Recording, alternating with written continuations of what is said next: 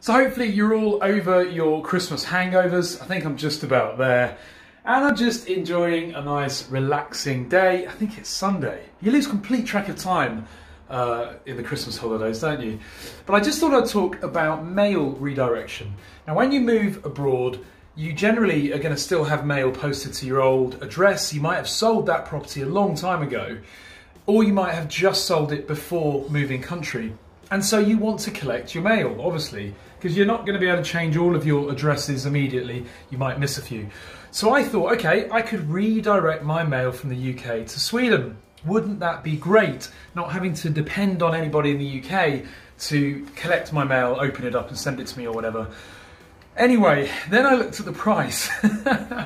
It's about £325 to redirect some mail directly from the UK and for a couple of members of the house to Sweden.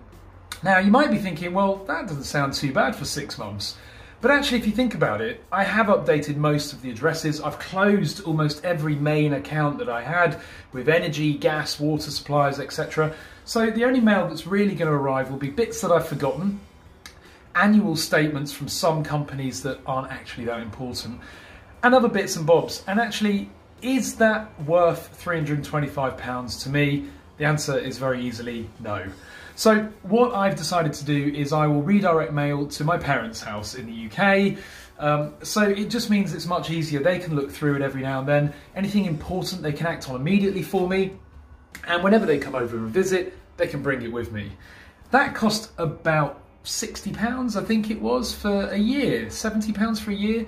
Much better value and much more logical. So hopefully this is a useful tip for anybody else in a similar situation. Don't pay to have it redirected to Sweden.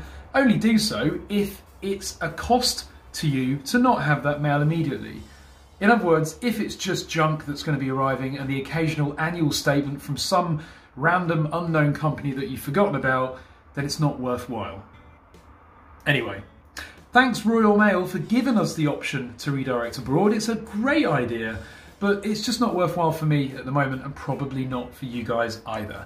I hope this is useful. Anyway, as a tip, enjoy the rest of the weekend and speak to you soon.